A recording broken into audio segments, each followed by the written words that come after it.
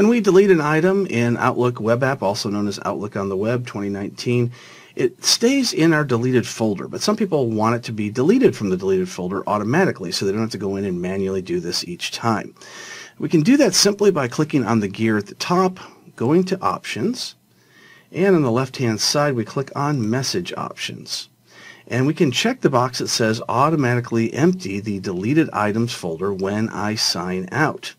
If we save that, as soon as we sign out, simply by clicking at the top and choosing Sign Out, then the deleted messages will all disappear. So let's go ahead and try that. Click on Sign Out, and we'll sign back in.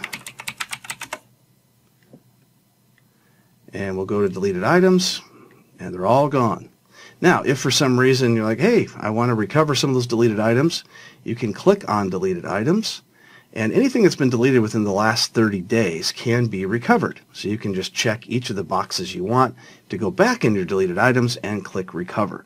Now, if you don't want those items to be recovered, you can just select those items and click the Purge button, and then they can never be recovered.